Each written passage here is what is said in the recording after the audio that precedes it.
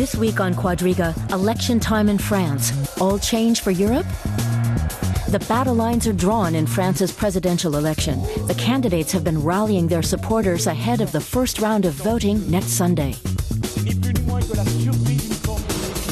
Incumbent Nicolas Sarkozy, trailing in the polls, is playing up his experience as a leader, saying he's the only one able to steer the country in difficult times. His main challenger, socialist François Hollande, however, says France needs radical change now. But will the vote in France also mean change for the rest of Europe? Your host on today's show, Melinda Crane. It's been an election campaign in France that's seen more than the usual amount of EU bashing. So will the next French president alter not only his own country's course, but also that of Europe? That's what we want to talk about today with three members of the press who've been following the French election campaign closely. Ursula Weidenfeld has worked at several of Germany's leading business publications. She is now a freelance writer, and her latest book looks at the long-term effects of the debt crisis on the euro and Europe. Albrecht Meyer is political editor of the Berlin daily newspaper Der Tagesspiegel. He writes mainly about EU politics, France, and Britain. And Pascal Thibaut has been covering the European debt crisis and its effects on Germany and France as a foreign correspondent for Radio France International. Pascal Thibaut, one German newspaper called this campaign a rivalry in reality avoidance. Would you agree? Yeah, that's true, because there have been quite a lot of critics in Germany and also in other countries about this campaign, which is quite strange, I think, especially for German viewers or German people, because a lot of important themes are not well discussed in the campaign. As we have already heard, the European topics play a key role. So we see that, of course, it's not only a European, a foreign topic, but it's especially with the euro crisis, it's also a French topic, with also some negative aspects because of this euro or European bashing. It means when everything is all right, France and the national government is responsible for this success, and if there are negative aspects,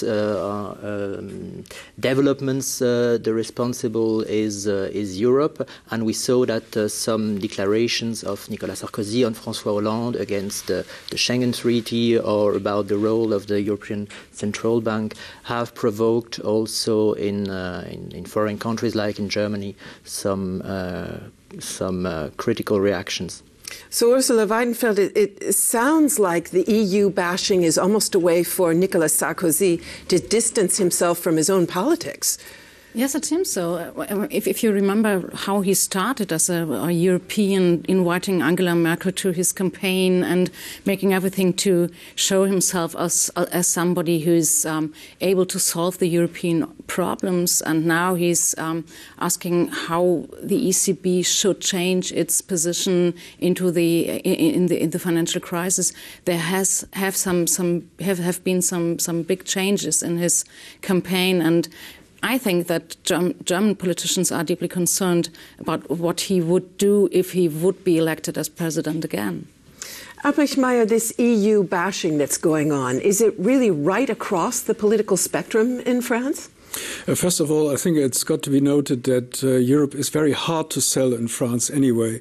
We've seen it in the year 2005 when there was the referendum about the European Constitution, as it was called, and this referendum failed.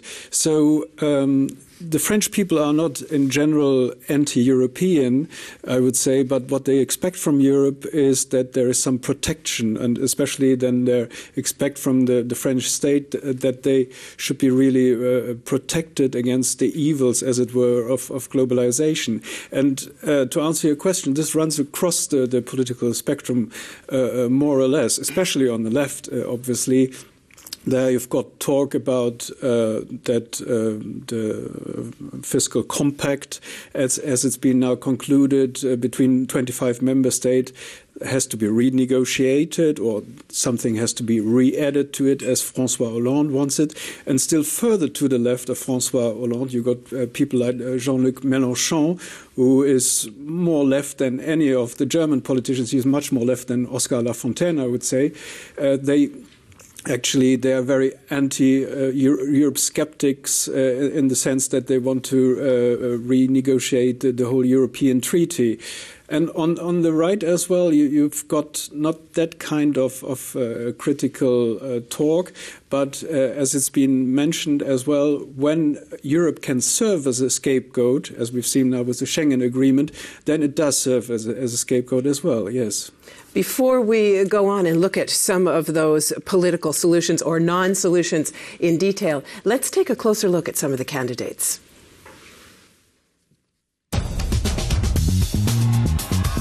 Nicolas Sarkozy may be on the ropes, but he's as combative as ever. On Sunday, he hammered home his populist message, telling voters the survival of their very civilization was at stake.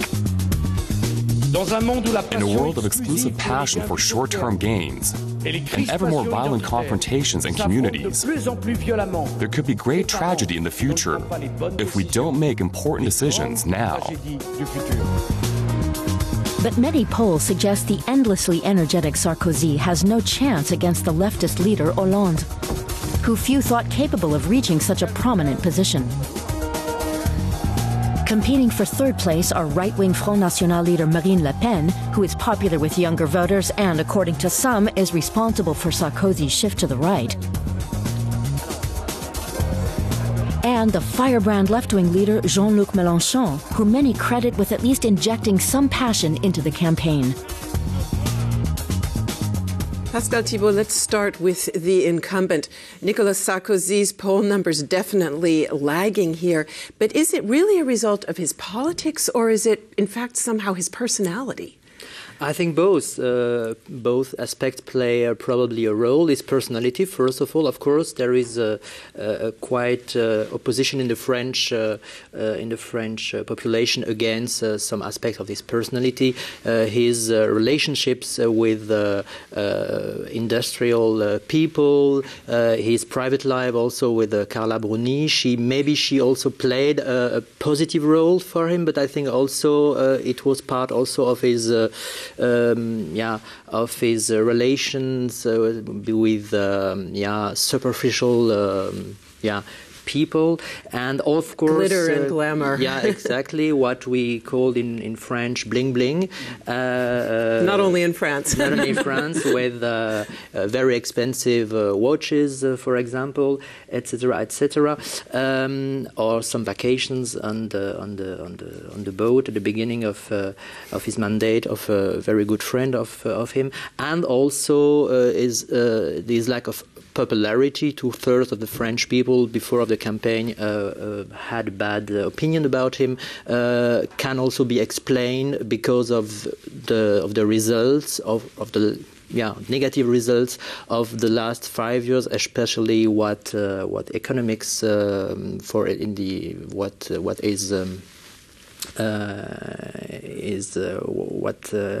the results, the negative results about unemployment, for example, and I think these different aspects play a role to explain his very low chances to be re-elected in 2 weeks now. Ursula Weidenfeld, Albrecht Meyer told us that many people look to the EU for protection, for a sense of economic security, but of course they also look to their national governments for that purpose. To what extent has Nicolas Sarkozy kept the French secure?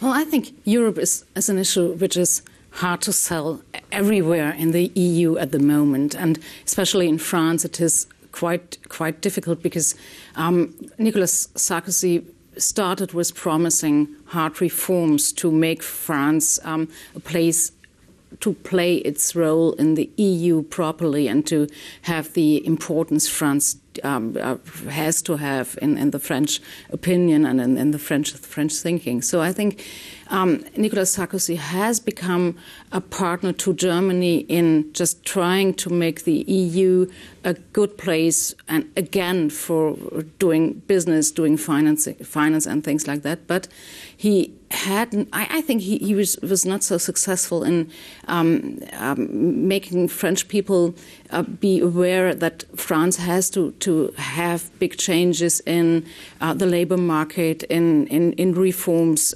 to make business easier and things like that, and people who are expecting protection and high barriers against the globalization, I think they would be disappointed by Nicolas Sarkozy, but even by François Hollande.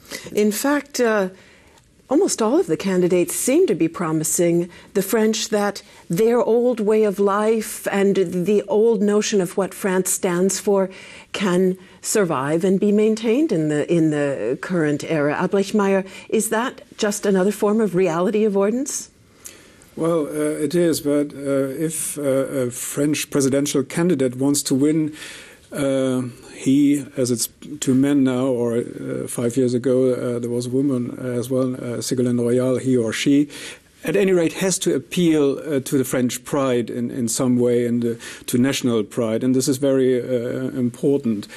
But all those topics concerning the foreign politics did not really play a role here. I think when it comes to the question of how the Franco-German couple should move on in the future as well, how France should balance its budget really in the long term. These are questions which not really have been tackled in the election campaign. So, but I think these are typically not only French problems. If you aren't able to balance your budget, you have a European problem, and I think that's some peculiar in the French discussion that everything is looked at as a French problem and a problem only for France. But if France doesn't come along with its internal problems, it would be a big problem for the EU, for the euro. And I think that's the special thing about France. In Germany, if you would discuss economic reforms in Germany, everybody would be aware that this is European issue. Yeah, but sorry, just to answer that point, probably when it comes to this interesting comparison between Germany and France, it's got to be said that Germany already has got the reforms behind it, with the Agenda 2010 reforms of Gerhard Schröder, which... Well, I think there are lots of reforms before, but... Yeah, but compared to France, Sarkozy did actually very little in that way as well. The only thing he really can now show for is the pensions reform he did. But in the long run, France has to even do more reforms. And I think if you compare the two candidates, then Sarkozy would be more the one who would like to go along this path. And from Hollande, it's known that he is not really a friend of Agenda 2010 style reforms. Let's take a closer look at François Hollande. Pascal Thibaut, he's definitely not exactly the charismatic alpha type male you might have thought you would see in a French election campaign. Yeah, that's right. That was also the reason for some critics against him. It was compared to how do you say in English? Marshmallow. So marshmallows. Someone who is too tender, who is not charismatic enough. Soft and shapeless. Who is too soft, a softie. Someone who is not able to take hard decisions. For example, during the 11 years at the top of the Socialist Party, but can also be seen as a positive aspect because he's also with this lack of charisma maybe the contrary of Nicolas Sarkozy, somebody who is maybe not so superficial, somebody who is more able to reach, who is more willing to reach a consensus with other partners in France, but maybe also abroad, for example, Germany. And his personality also is maybe a plus, also to convince the French people to have a normal president. It was also something he often said, I will be a normal president. And of course it meant Sarkozy was not a normal president. And of course, there is this personality, maybe this lack of charisma, and another critic was also the fact that he never had a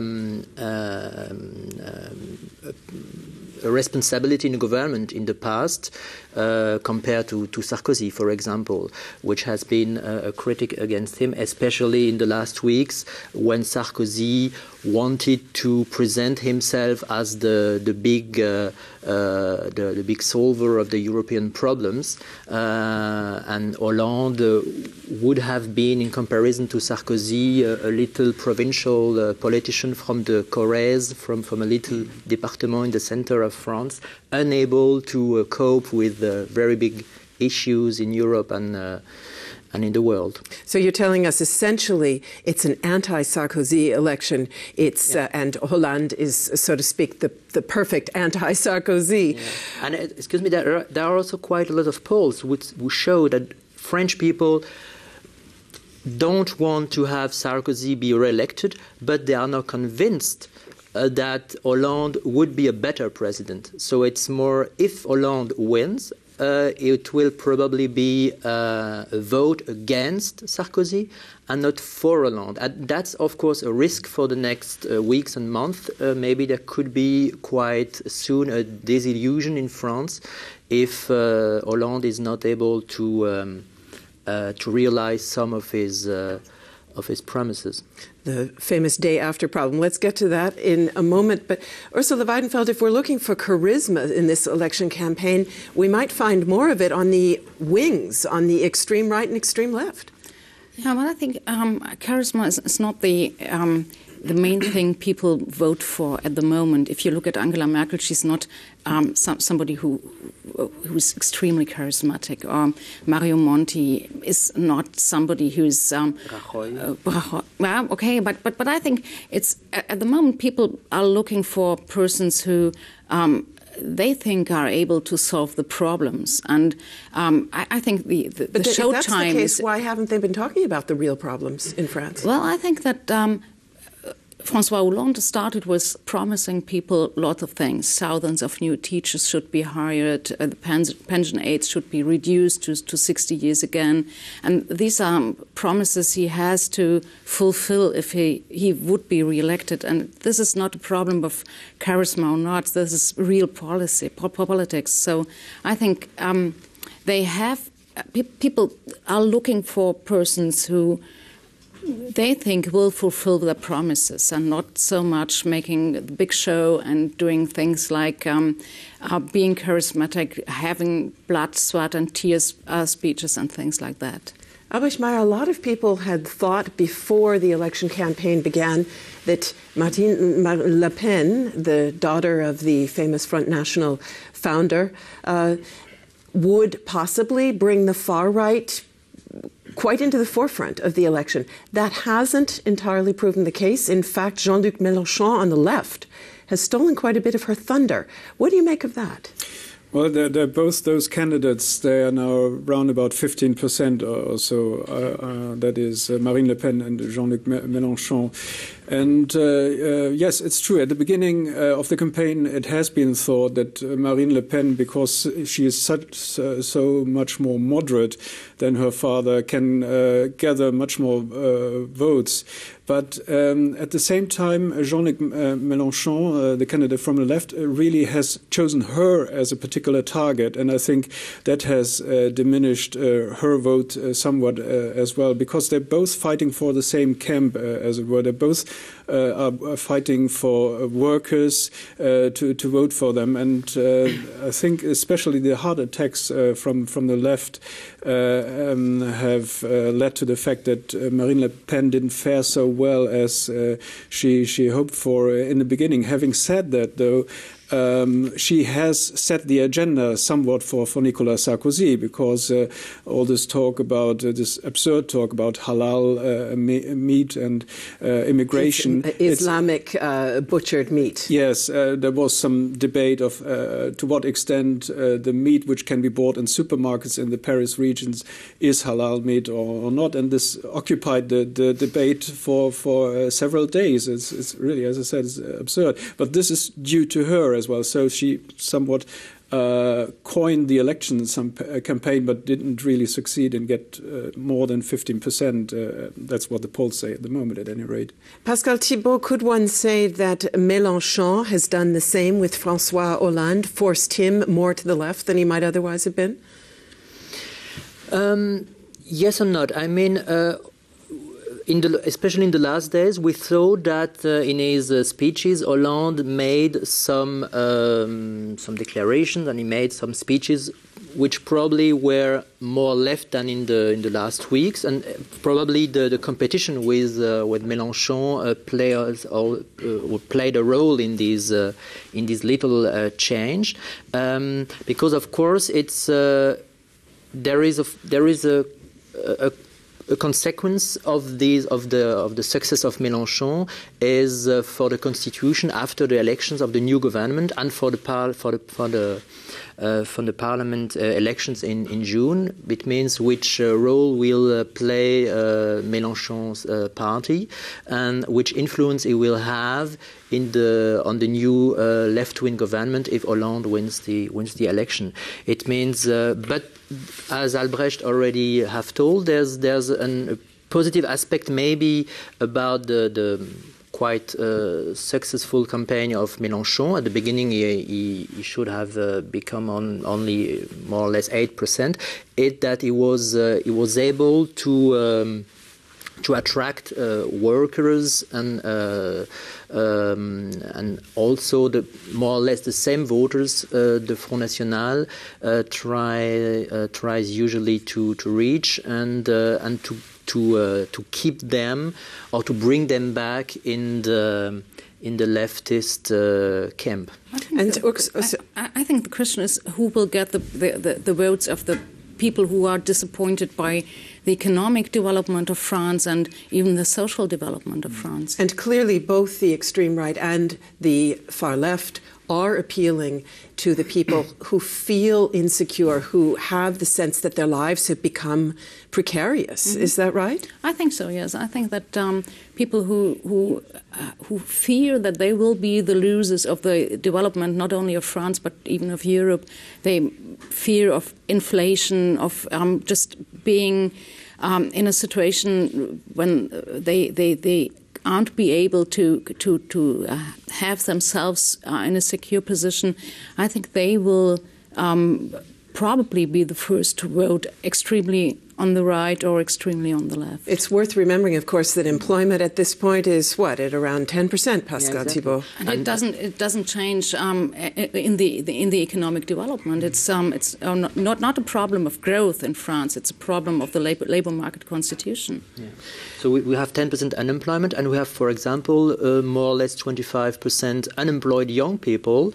And what some polls showed is that under young people, Marine Le Pen would become more or less 25%, I think 25 or more % of their votes. And it shows that those people who think they don't have a right place, they don't have a future in the French society, and also in the French labor market, they choose a protest party like the Front National, or maybe Mélenchon, what would be better, I think, for the political political future of France, better than the two big parties, the Sarkozy's party, UMP, or the Socialists. But both ways would mean a way into more or less political isolation of France within Europe.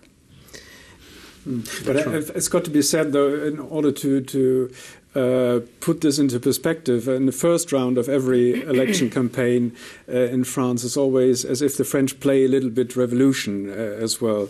So that you have these candidates cropping out of nowhere who become famous for some weeks. Like 5 years ago, we had this postman, Olivier Besancenot, who became a famous communist candidate, and then he was forgotten about. And so one shouldn't really overestimate all which is being said now during this first round, because when the second round comes as well, then both the two candidates, and it's likely it's going to be Sarkozy and Hollande, will have to move to the middle ground as well. And although, as it's been said now, all these realities have been actually put to the side during this whole campaign, he who wins will have to face them very quickly soon afterwards, though. So I wouldn't really put too much value on many of the things which are being said, especially, for instance, by Hollande when it comes to taxing the rich to a high percentage of 75%. I think he has to deliver. He has to deliver. Taxing the rich will not solve France's problems, but it's he just has to deliver. A tiny share that actually will be touched by that kind of tax, and it will really bring so much money into the French coffers either. But it's a symbolic measure. It's a symbol, really. Yeah. All of you have said repeatedly that France is facing very real, very large economic problems, and that reform will be essential. Interestingly enough, reform was a topic in the beginning of the election campaign. Nicolas Sarkozy even talked about Germany as a role model and asked Angela Merkel to do some campaigning for him. What happened to that couple that was dubbed, at least for a while, Merkozy? Just a few months ago, Merkozy was inseparable when it came to Europe. But more recently, Sarkozy has been distancing himself from Berlin. Now he's broken one of Germany's greatest taboos by suggesting a new role for the European Central Bank. The ECB, he told French TV, should not just be there to maintain stability, it should also be promoting growth. In the French campaign, austerity is not considered a vote winner. Socialist Hollande is also saying cutting back is no way to end recession. But he's gone a step further. His promise to renegotiate the fiscal pact aimed at preventing countries from running up debts has alarmed bond markets. Some commentators even predict an Hollande victory could lead to the end of the euro.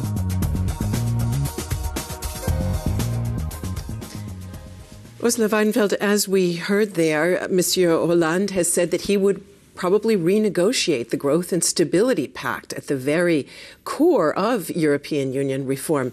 Is that really feasible? I think that's a real danger for Europe, because if you can ask whether that was right or not to do something like the fiscal pact, but this pact is negotiated now by the governments, and if you try to change it or to make additions to it or whatever, that would be the question for 27 European countries, or 25 if you just exclude the two of them who didn't subscribe. But if you start with that, you will have new conditions for the euro politics. You will have new conditions for the role of the ECB in the financial crisis of Europe, and you will have a new basis for the European negotiations about who will pay for whom. And I think that would be a real large danger for Europe and even for France, because France isn't as secure as it seems to be at the moment. At the moment, markets look at Spain and Portugal and probably Italy, not at France, but they will look at France after the elections. Pascal Thibaut, that's a warning that we've been hearing lately from Nicolas Sarkozy. He's been saying if François Hollande is elected, France could go the way of Greece or Spain. Could he be right? Or is he just being an alarmist? I mean, as I've already said, it was of course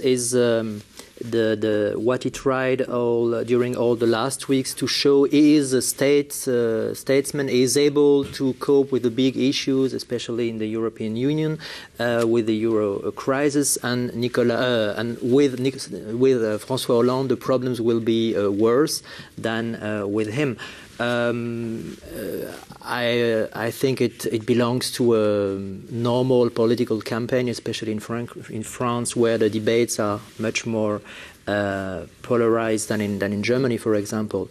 What the fiscal pact about the fiscal pact, I think probably the solution will be not a renegotiation, but maybe an additional protocol or a chapter to this treaty to calm the French desire, just as it was 1997 when the French socialists won the elections, and they also wanted to change the Pact of Stability for the Eurozone to become a pact of stability and growth, and they become also a little addition to this treaty, which didn't change quite a lot. It changed a lot. It made Germany and France not respect the deficit rules in 2003 and 2004, and that was that was probably the beginning and the start of something of one part of the European financial crisis we have today. And I think if you do something like addition to the fiscal pact, it has to be sheer symbolic. If it shouldn't not hurt the way Europe has to go and the euro has to go. Yeah, just playing devil's advocate here briefly. France is certainly not the only country around that's saying austerity can become a vicious circle, and that perhaps what Europe really needs is a little more stimulus and a little less saving. Yes, we see these problems now in Spain, actually, at the moment, where all the austerity measures are being heeded, but Spain's problem still is being it cannot create enough growth, actually, in order to get out of this cycle, which could become a vicious circle then. So if Hollande wins, what we might see is that he is trying to line up with other countries, probably not with Italy, because Mario Monti, he is very much on the lines of Angela Merkel, but maybe with Spain, Portugal, and Greece. Germany. If we come to the elections in 2013 as well. But I wouldn't really see François Hollande so much as a spectre, really. I don't think it's so disastrous if something would be added on to this fiscal compact. This fiscal compact as it stands, I think, will not be touched. So it will stand there as a symbol for the market that, yes, all the European member states, or 25 of them, or how many signed it in the end of it, really want to balance their budgets in the end. And I think already in Berlin, in the Chancellery, people have become much more relaxed about the prospect of François Hollande maybe winning the elections and then giving something to him. Well, who is fulfilling that role then for growth? It's probably not going to be the ECB. There might be other instruments. It's talk about now the European Investment Bank or what is called project bonds as well. So I think there's going to be a lot of talk about it. But this, if we are talking about these things, this will not bring necessarily the whole Eurozone apart. I wouldn't paint a spectre like that with François Hollande. The fact is, Nicolas Sarkozy has also been campaigning as if he's running against the European Central Bank at times, Pascal Thibaut. Yeah, of course. And that's why, for example, 2 or 3 weeks ago, I can't remember exactly, a German newspaper wrote, Mrs. Merkel, have you made the right choice about Sarkozy criticizing the Schengen Treaty and also and now in the last days criticizing or saying the European Central Bank should play a more important role to develop the growth in Europe. So he had also made I think because of electoral reasons, some critics against some basics of the European Union, and because we talk before about Hollande and the fiscal pact, I am not sure it would be more difficult for Germany and for Mrs. Merkel to work with him than with Sarkozy, especially 5 years ago. Sarkozy was not born European. It was more or less more looking probably to the USA and then to Europe. And I think Hollande in the past worked along with Jacques Delors, the former president of the European Commission. So I mean, it's probably more European, and also some people in his entourage than maybe Nicolas Sarkozy, and also the personality, as I have said before, his personality makes maybe the cooperation, the work with Angela Merkel maybe easier than with Nicolas Sarkozy. So let's wait. The fact is, Ursula Weidenfeld, certainly François Hollande is neither a renegade nor a revolutionary. If you look at his background, he was educated in more elitist and more mainstream institutions than Nicolas Sarkozy.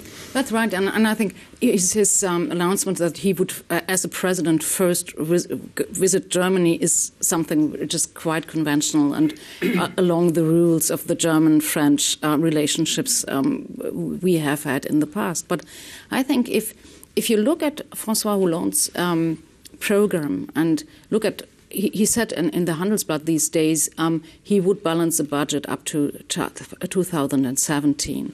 And on the other hand, you see what he wants to for expenditure in the next years. Some thousand new teachers should be hired. The pension aids should be reduced. There are some social promises he made. This doesn't go together, and he will have to decide which way he wants to go. And if he goes for his promises and tries to fulfill them to the French people, he will run in big problems with the euro, with the fiscal pact, and with everything. One of his promises he has to break. Albrecht-Meyer, sounds like it could be a rude awakening for François Hollande on the day after re-election, if in fact that is what occurs. We've seen that before, if he wins, which we all don't know, but we've seen that before in French history, actually, when François Mitterrand, a socialist, won in 1981, and then he went on a spending spree as well for the first 2 years. And then in 1983, curiously enough, he had to follow the German path and then really install a very harsh austerity policy as well. And something similar might be on the cards for François Hollande, actually. Pascal Thibaut, it seems like all of you are saying a lot of the EU bashing that we have seen is for purposes of the election campaign, for purposes of domestic consumption and probably also populism. But has it changed French attitudes toward Europe? Has it somehow cemented a negative feeling about the EU? I'm not sure the situation has changed within these few weeks. I think, as we have already said, there are some fears in France towards the globalization. French people want a European Union that protects them against dangers coming from abroad. This, of course, is what Sarkozy is talking about when he appeals against the Schengen Treaty, for example, or his proposal about the Buy European Act, for example, some weeks ago, etc., etc. And all these fears have been used or instrumentalized through the different candidates during the campaign. Is the European bashing more important now than it was before? Difficult to say. What is a real fact is that we didn't have any very important proposals or perspectives about about the future of the European Union, as we, for example, had last year here in Germany in the Christ Democratic Party. about more integration, etc., etc. And we say that, and we can see that France is in France the role of the national state still remains more important, also for the French socialists, more than, for example, than for the German Social Democrats. And I think what even is important is that France understands itself as core part of the European Union, and that is something nobody really doubts about. It is essential for France to be the most important partner to Germany in just tackling the European problems. But Germany, of course, is insistent that the European Union must follow a reform course. Are we going to see a France governed either by François Hollande or possibly Nicolas Sarkozy in the second term, ready to assume partnership with Germany in that goal as it has in the past? I think you can't have both things. You have to either go for reforms in France and disappoint French people and voters, or you have to go for the European path Germany tries to recommend to the other countries. And if you do that, if you don't do that, you will have big problems in Europe. I think the financial pressure will remain very, very high. Albrecht already told about the 2 years at the beginning of the mandate of François Mitterrand 30 years ago. I think it will. If we want to make a comparison, I think it won't last 2 years because of the crisis. Because France lost at the beginning of the year its AAA, and there will be a new decision a few days after the election, on the 12th of May, of a rating agency. So I think there is a big pressure, and the necessity of dealing with these financial problems will remain very strong, and the new government can't. But what is the way France will take? I want to give Albrecht Meyer the last word on that, because we're almost out of time. Albrecht Meyer, we used to think of France and Germany together as the motor of Europe. Will France be dropping out of the motor? No, I don't think so, but there will have to be some rethinking once again. I mean, the two still will be very important, because they bring together the two different conceptions in the Eurozone. The southern countries being represented by France and the northern countries by Germany. So this is going to be the overall importance, and it's going to remain the importance of the couple. Thank you very much. Thanks to all of you, and thanks to you out there for tuning in.